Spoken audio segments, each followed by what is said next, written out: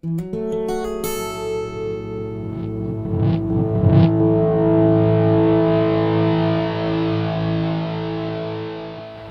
at Salton Sea, right outside of the newly refurbished yacht club, and today I want to talk about the Fishbone Sand shoreline.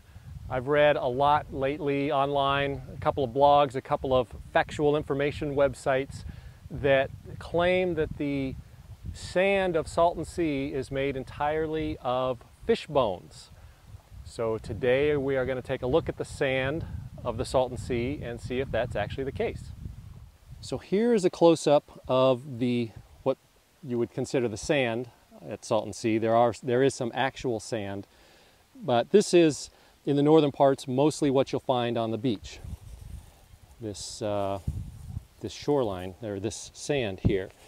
Now what you'll see is that when I pick it up, this is not fish bones.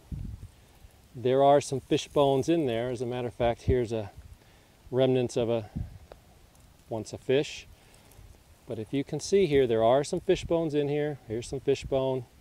Here's some fish bone.